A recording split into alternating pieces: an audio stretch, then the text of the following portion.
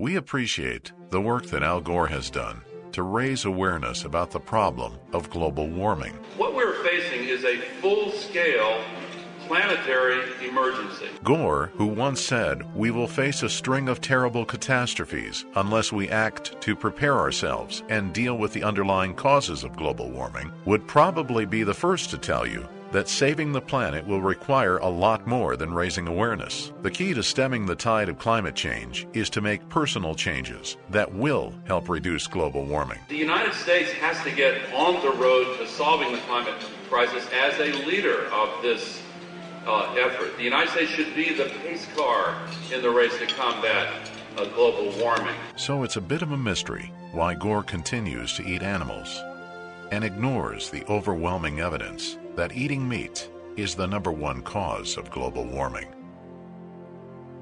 Ispca Radio.